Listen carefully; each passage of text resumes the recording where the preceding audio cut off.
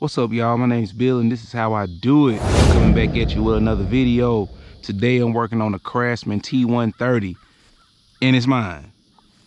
I picked this thing up. It wasn't a curb alert, but I got it for the cheap. Let's say below $100. Okay, it has a few issues. He told me about two of them. He told me that he couldn't crank it with the key. And he also told me the PTO cable was broken. He also told me that he was cranking it by the starter, connecting the wires up or whatever. And so he told me it ran. I believed him.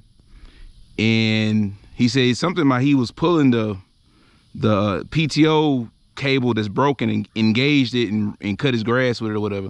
You can see it has a little burnt spot on it. Man, the guy's house burned down. He was in the process of building another house when I showed up. So this one had a little damage, but nothing serious. It was just a cover right there. So first things first, man, I want to see if we can get this thing to turn over. So let's do that. All right, first things first, man, let's take a look under the hood, see what we're working with. Ooh, this thing looks a little dirty. A little nasty right there. I already drained the gas out because the gas looked like it had water in it. Cue the footage.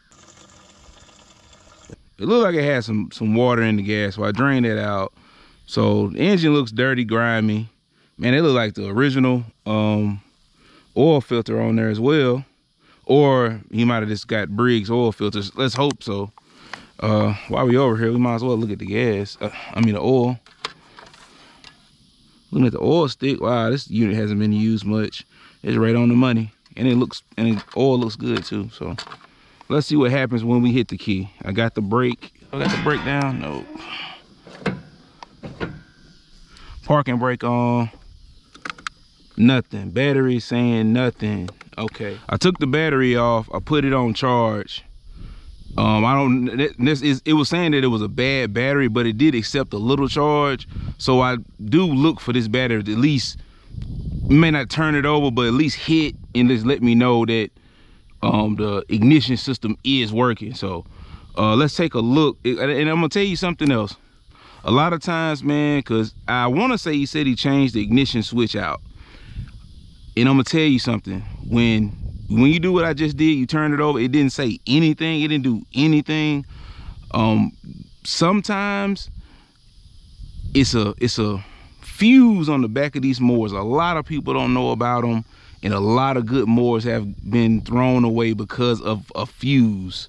So I mean, keep throwing your mowers away and call me, I'll come get them. But you know, if you want to fix it yourself, I'm gonna show you where that fuse is located at.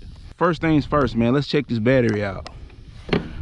All right, let's remove the battery and I'm gonna show y'all where the fuse is. All right, so let's get these cables off. I already got them loosened up.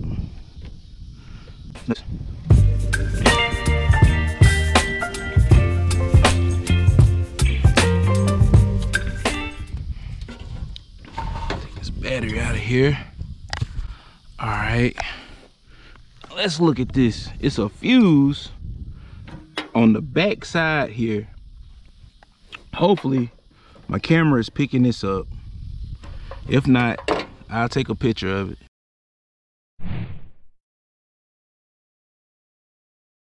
All right, so let's take a look at the fuse. Got that out. This fuse is blown. It's bad. Number of things could have did it. All right, let's replace that fuse. The one that came out is a 25. I don't have any 25s. I got a 30. It'll work just fine. Some experts say no, but it'll be okay. Boom, got that put in there just fine. All right, let's put our new used battery in here. Hook this bad boy up.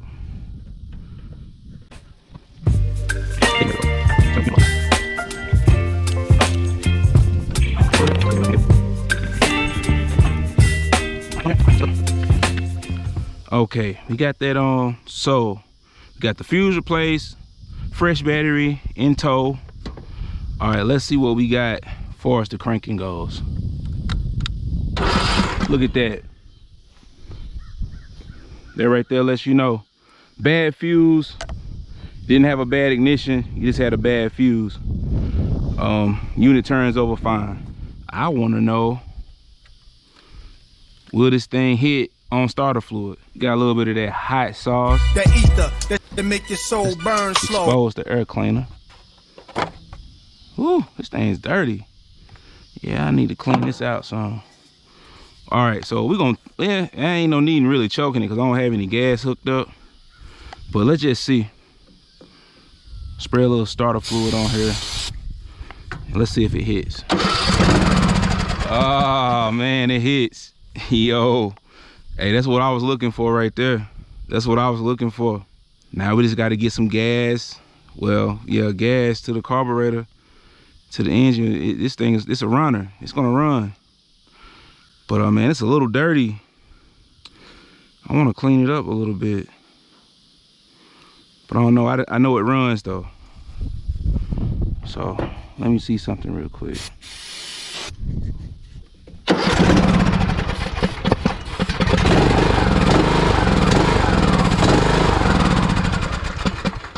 Okay.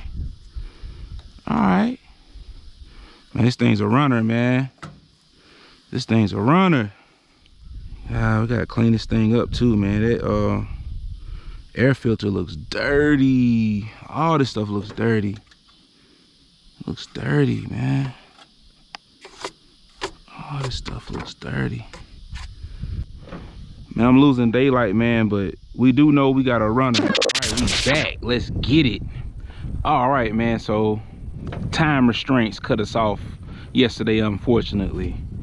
Now, when I took off that filter yesterday, the air filter, I discovered, man, it was some rat poop, rat dookie, whatever you want to call it, feces. It was in there. So what I'm gonna want to do, I want to take this cover off because I thought it looked like I had a nest or something in there as well. So I'm gonna take this hood scoop off and I'm gonna take this cover off here. So let's get that done. These to the right. Turn this one to the right, and boom. All right, now we'll get our hood scoop, and we're just gonna pull that out of the way. I need to clean that too. All right, so now we got access to the case. I mean the cover. So let's go ahead and take this cover off. It looks like we have a few bolts here. And it comes straight off. So let's take this filter back off. It's really dirty. So I got a replacement filter anyway, so take a good look. It's the last time you're gonna see it. Let's launch this in the back of the truck. I missed. That's all right though. Those look to be about 10 millimeter. I might have to take the gas can off.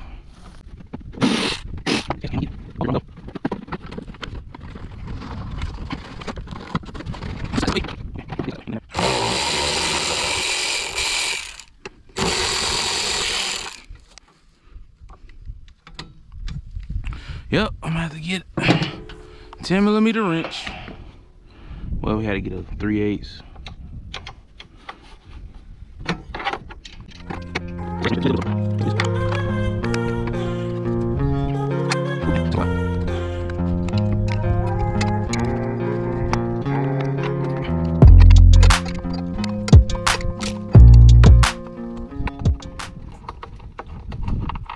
All right, got those screws out.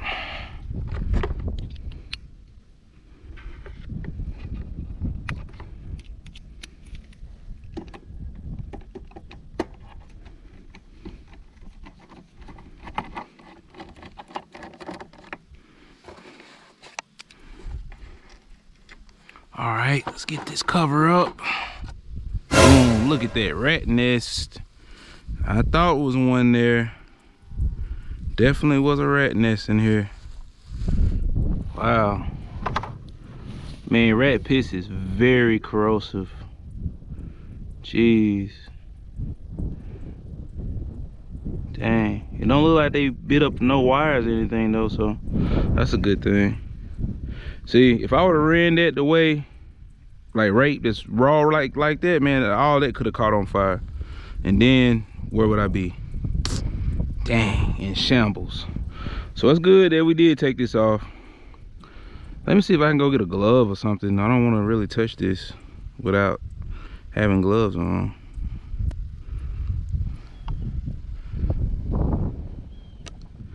I wish I could blow all this out. All right, let's see if we can get this rat nest out of here. All right,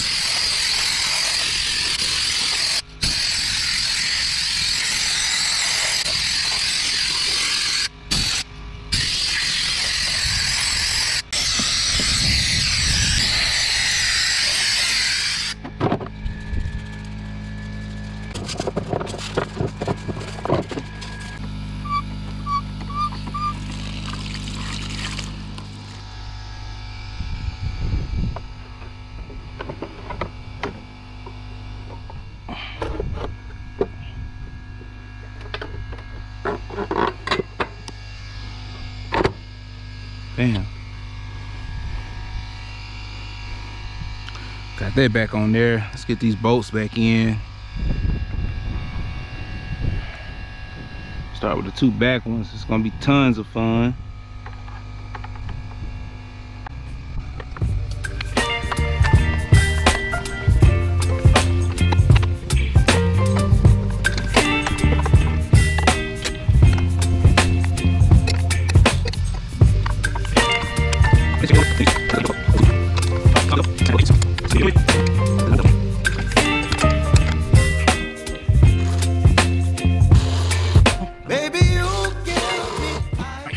Get us a new air filter.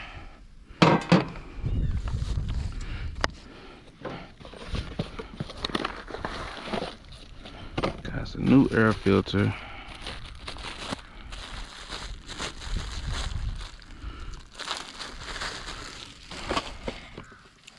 New air filter that we're gonna put on. Just like that. Boom, boom.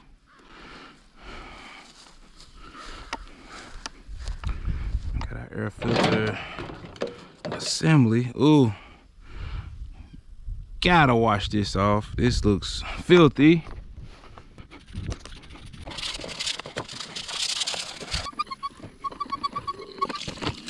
All right, man, let's go ahead and put a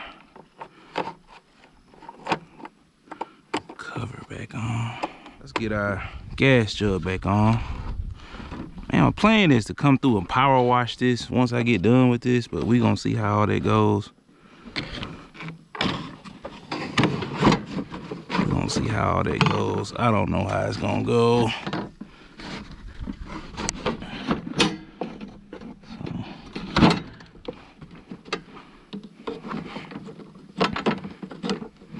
All right, vent tube here.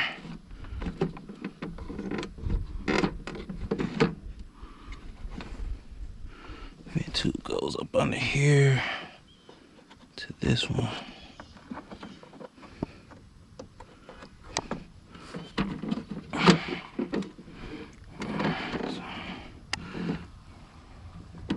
Alright, let's get our gas tank back on. Gas tank bracket.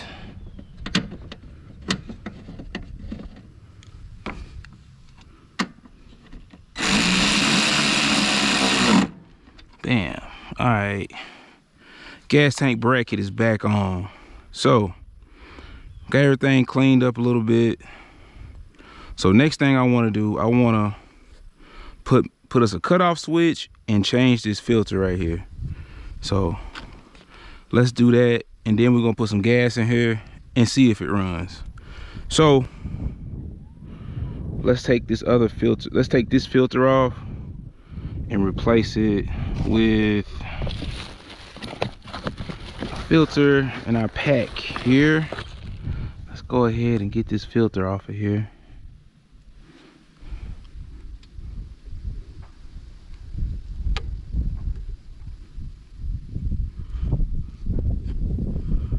I don't really care about this filter.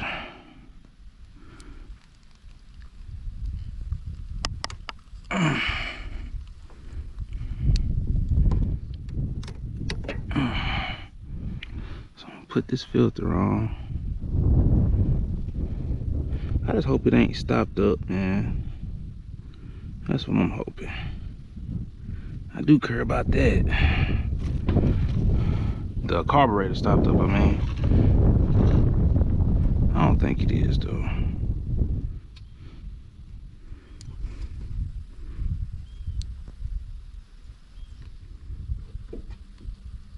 Got that on. And I'm gonna put this cutoff switch in the mix. I guess I should say cutoff valve. I'll put it about right there. I guess that'll work. Let me just cut this off right here.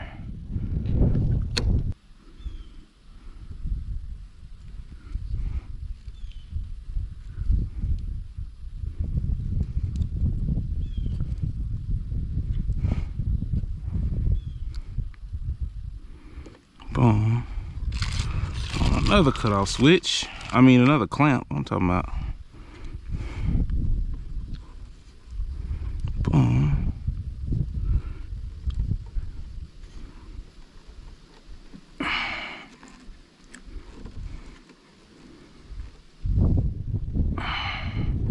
Right there.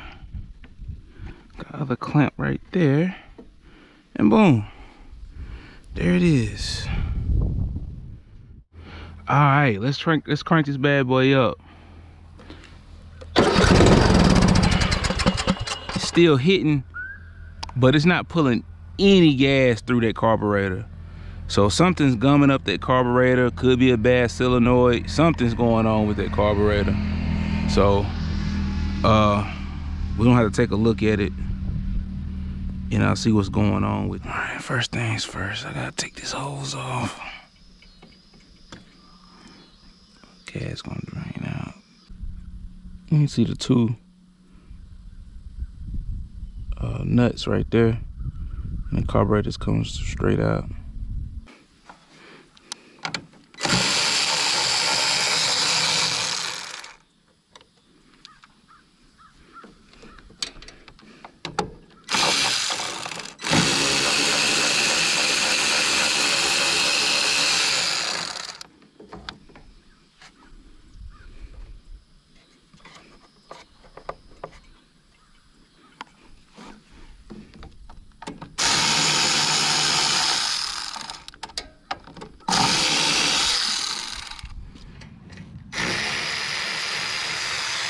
Okay, rather than taking the bolts off the carburetor, I decided to take the bolts from the intake, the 12mm bolts, and it made it a lot easier just to get it, take those bolts off, remove the intake like so.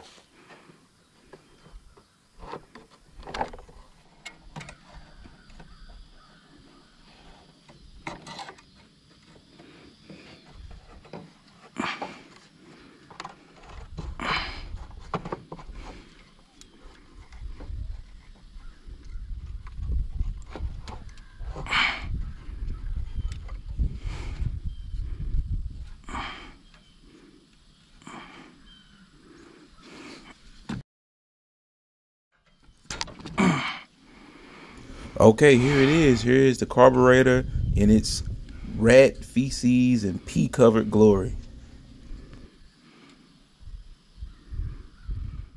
And this is just a little diagram that I made of the carburetor, the top of it anyway, where you can see where the throttle cable, governor spring, fuel line, choke lever, and electrical connection will be at. Also, there is a solenoid under the bottom of the carburetor, and it has its own electrical connection as well. I think I figured out my issue with the carburetor. It wasn't the actual carburetor, it was this solenoid valve. What it was stuck, and what I did was I just moved it a little bit and freed it up, and now when I supply 12 volts, it moves. Like when you supply 12 volts, it unplugs and lets gas flow through. But when you turn the switch off, it plugs it up so no gas will flow through. So what happened, what was going on, it was stuck open the entire time. So I'm stuck closed, wasn't allowing gas. So now that's working now. Okay, let's talk a little bit about the PTO cable. As I mentioned in the beginning of the video, man, the guy had rigged up one of those rubber tie downs, and he was pulling the PTO lever to engage it, and then he would hook it around the axle somehow and keep it in place. And then when he wanted to shut it off, he would get it and remove it. Really unsafe. So I decided to install a new PTO cable, and you can see where the old cable has broken off at right here. So what I did was I went to Amazon and ordered a new cable and attached it. Right here is the location on the back side underneath the battery to the right where the cable engages with the lever. And this is the connection that the cable uses as leverage. So in my opinion, the best way to do it is to connect the bolt up to the loop on the end of the cable first, and then stretch it to put that connection into the bracket part. And that way it's a lot easier because you can't really stretch it enough because there's not enough room in there to pull that loop into that screw to screw it on there. The best thing to do is to screw the bolt into that loop first and then stretch it and put it into that bracket. All right, we got this thing fixed up. This Craftsman T130. We got the carburetor cleaned out. We got the PTO cable put on. And if you look, I even got a new ignition switch panel. Got that on. What else did we do? Oh yeah, we changed that fuse in the beginning. So we got this thing fixed up, and now I'm gonna do a little cutting with it just to show that everything is working properly. All right, let's get on this bad boy, crank it up, do a little cutting on it. All right, part breakdown. Got the choke on, crank it up. Choke down, bad boy ready to go. So let's do it.